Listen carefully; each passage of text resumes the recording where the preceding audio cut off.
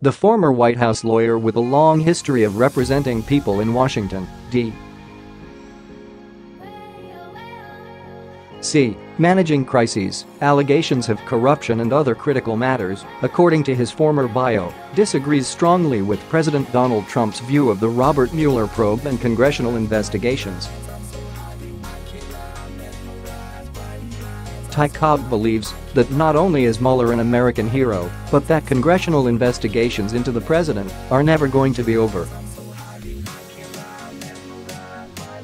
I mean, this is going to go through 2020, Cobb told ABC News. If the president is re-elected, it'll go beyond that. His comments come at a time when House Democrats are ramping up their investigations into Trump, including two new wide-ranging probes launched Monday, a massive documents request from more than 80 current and former Trump administration officials and associates, as well as institutions tied to the president, along with requests for records and interviews regarding all communications Trump has had with Russian President Vladimir Putin.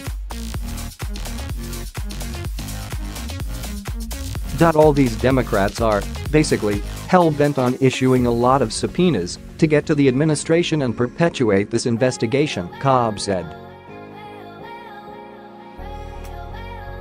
He joined the White House's legal team a few months into Trump's presidency in 2017, at a time when Mueller's investigation was in its early phases.